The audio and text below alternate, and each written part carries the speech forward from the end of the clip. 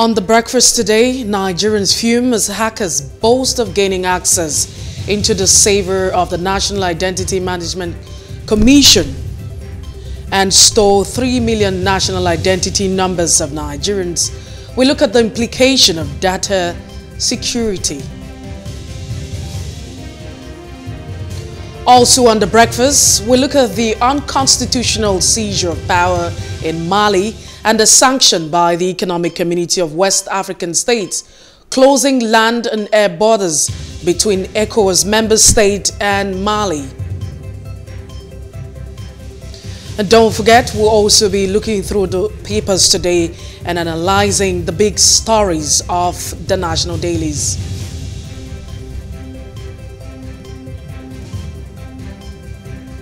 Welcome to The Breakfast on Plus TV Africa. It's good to be back on your screen this beautiful Tuesday morning, and I hope we have all returned to work. As usual on the show, and first of all, of course, my name is Messi Boko, and as always, we start off the show with our top trending. Top trending would be conversations generating reactions in different quarters. Now, the first of today would be the fact that you have a former governor of Lagos State, Tinubu, who has declared his presidential ambition. And that's one, conversation that has generated a lot of reaction in different quarters amongst Nigerians as we speak right now. So, yes, like I mentioned, a former Lagos State governor and national leader of the All Progressive Congress, the APC, Bola Ahmed Tinubu, has informed the president. He said he has informed the president about his presidential ambition. Now, according to him, he's also stated that he's also mentioned his ambition at a point in time, declaring that to the vice president, and that's getting a lot of Nigerians talking whether he should declare his intention to the president and the vice president. And you want to begin to ask yourself, of course, the president belongs to the All Progressive Congress and the vice president as well. Now, but, to look at it, I just think that, the former Lagos State governor is just exercising his constitutional right, because according to the Constitution of the Federal Republic of Nigeria, 1999 as amended, everyone has a right to vote and be voted for.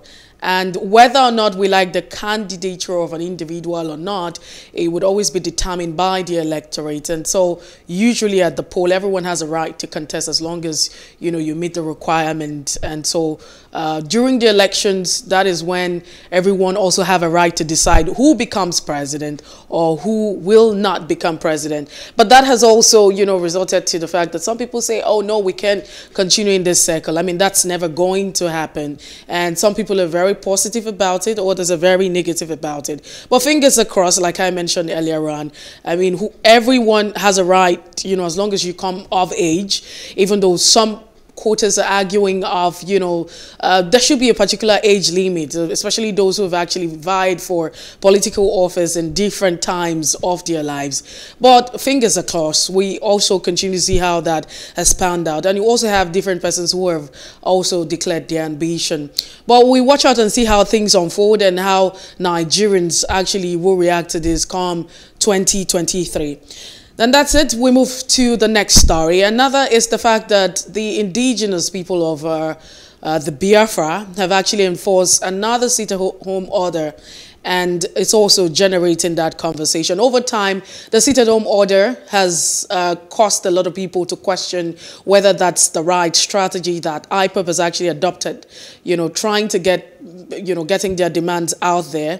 First of all, you remember the time during in 2021 where the Anambra election was going to happen and there was a sit-at-home order, and that also, almost threatened the election that was going to happen in Anambra State. But yes, there's another sit-at-home order, and you have different reactions. Some quarters are saying, you can't constantly have this sit-at-home order because it's destroying the economy of, the southeastern region. And this state where you have this sit-at-home order, is a sit-at-home order, has it been very effective? How far has IPOB achieved? What have they achieved with the sit-at-home order? Now, these are contrary and different reactions surrounding the sit-at-home order. Away from that, quite interesting is that of the Kano State, where you have the government banning opposite sex from swimming in the same poll, and as always, you would also have, people coming with different opinions.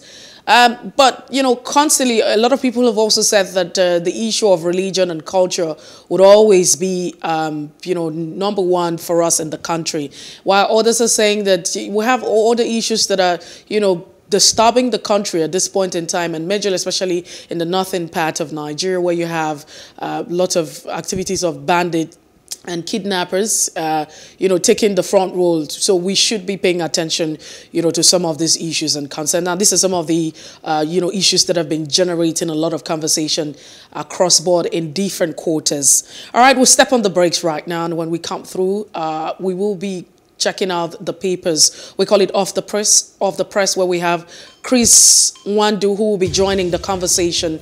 And also, in the course of the show, we will be looking at a major issue, talking about a cyber attack or a security breach on our database, talking about the National Identity Management Commission office that was attacked, allegedly, however. And we'll also be moving to, Mali, where we talk about the sanction by the ECOWAS, community entirely, saying, hey, we're restricting, access, closing the land borders and the air borders. This would be part of the conversation for the breakfast this morning. Stick around, we'll be right back.